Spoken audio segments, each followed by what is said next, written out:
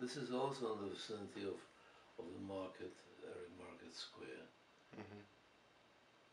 And I think this is also one of the buildings that we had classes. Oh wow. Yeah.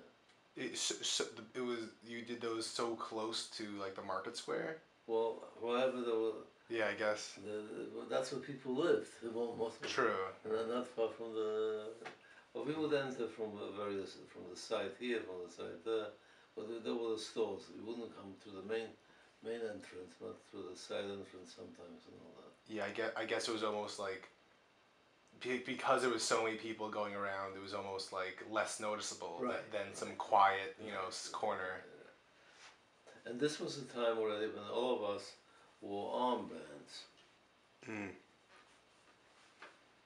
and we had to be very careful. We couldn't group even when we walked on the street. You couldn't walk with a group of kids, only one or three the most. Three the most. Three the most. And we couldn't. I mean, you said, but even for kids, it couldn't be more than like three. No, we were afraid. We were afraid. And we had to carry books and all that.